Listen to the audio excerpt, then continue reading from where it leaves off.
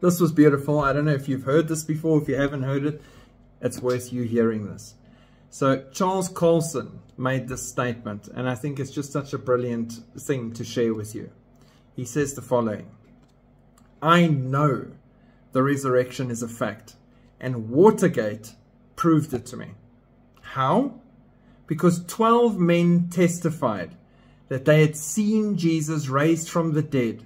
Then they proclaimed that truth for 40 years, never once denying it. Every single one of them was beaten, tortured, stoned, and put in prison. They would not have endured that if it weren't true. Watergate embroiled 12 of the most powerful men in the world, and they couldn't keep a lie for 3 weeks. Now you're telling me 12 apostles could keep a lie for 40 years plus?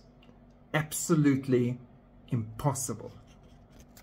How beautiful and brilliant and on point is that? Why suffer and die for something that is not truth?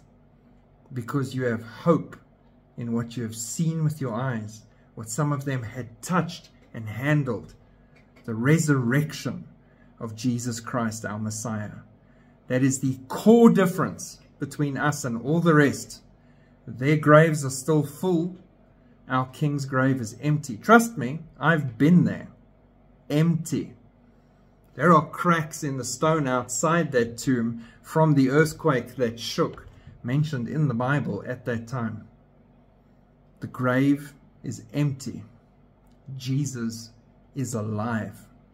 Not only is the Lamb of God alive, but he is coming back shortly, the Lion of the tribe of Judah.